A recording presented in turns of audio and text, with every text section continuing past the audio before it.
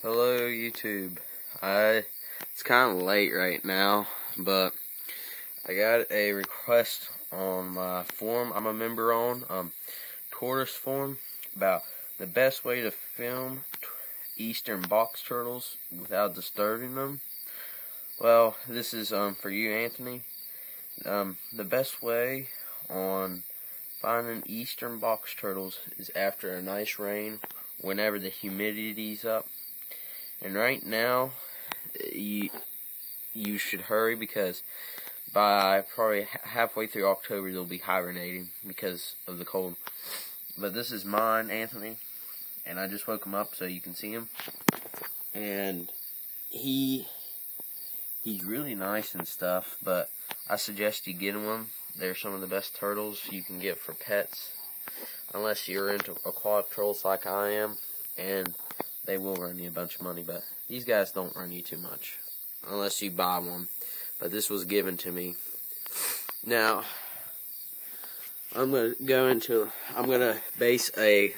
have a little trilogy on box turtles for the next few days, because of him going into hibernation. I'm gonna go over hibernation, what to do, and what to feed him, and what housery, and all that good stuff.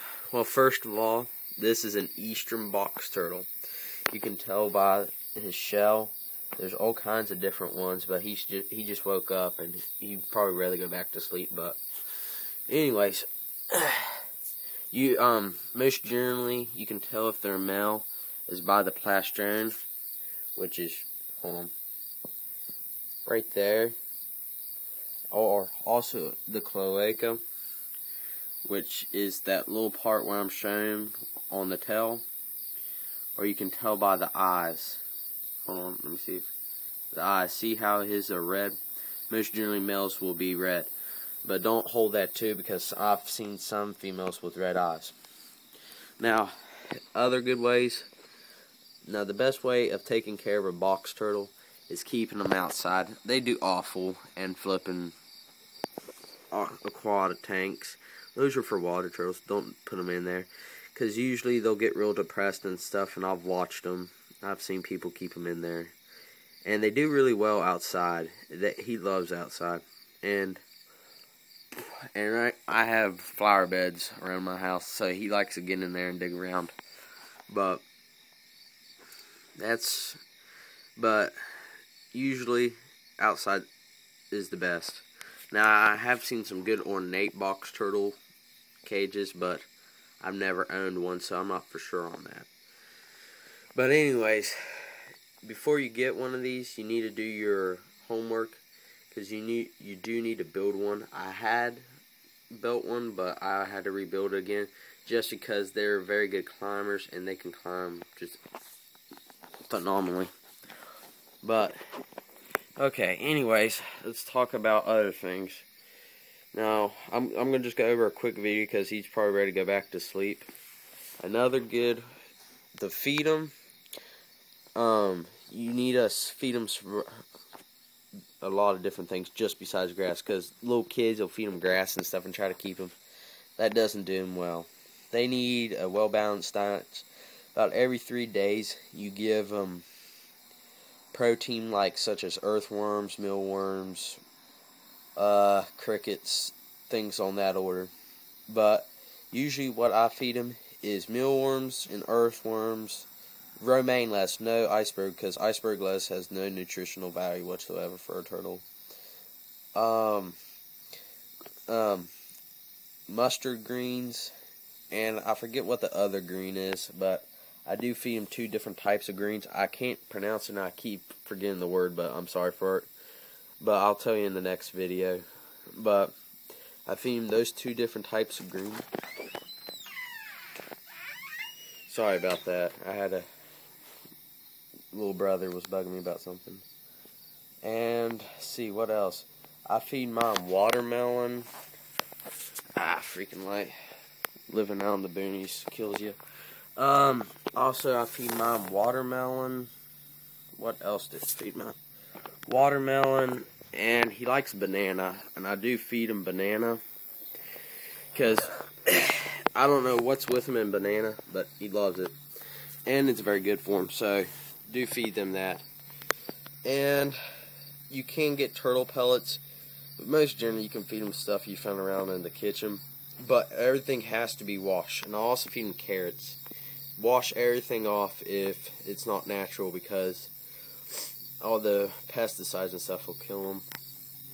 Now, feed them every other day if they're adult.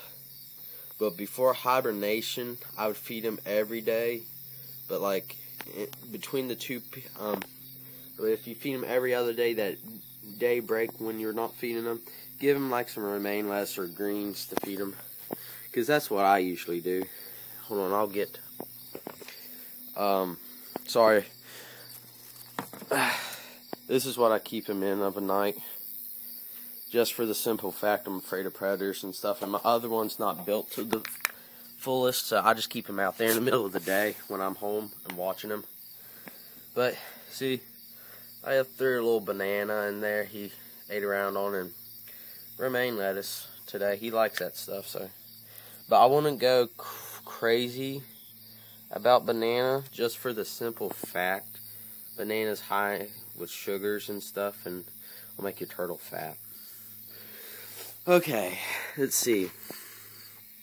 But now, if you're looking for wild box turtles just to look at and stuff, do not take them from the wild, just for the simple fact, because their environment, like in the cities and stuff where they were grown in the wild and stuff, they're being overrun by cities and stuff, and the survival rate in the wild for a young hatchling is very low. But anyways, so do not mess with them if you find them in the wild, because it's their populations are down. But the best way to find them is to, after a rain, like I said, around fallen logs or at the edge of fields where the wood line's about to begin. And usually you'll find them along roads more than anything else. I don't know why. There might be something in the road they like, but they just like it for some reason. And he's just checking out a cricket. See over there, but most generally they'll